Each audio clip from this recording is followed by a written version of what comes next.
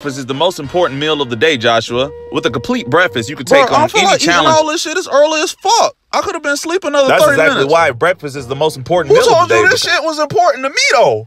Nigga, I got a 5:30 in the morning. Nigga, I got a whole fucking day ahead of me. Nigga, I ain't got time to wake up and eat a buffet of fucking food just to be eating. It's for energy. It's not gonna help me with no fucking energy, nigga. What the fuck? You very inconsiderate. Just eat the fucking eggs, Joshua. That's all you gotta do. Shit, because I don't need to fucking eat right now, bro.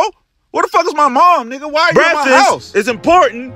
You need to eat because you need your energy for that day. Waffles, pancakes, toast, and a muffin, along with a bowl of cereal. What kind of energy you think I need? What if you have to outrun a wild animal? Who the fuck got wild animals? You got wild animals?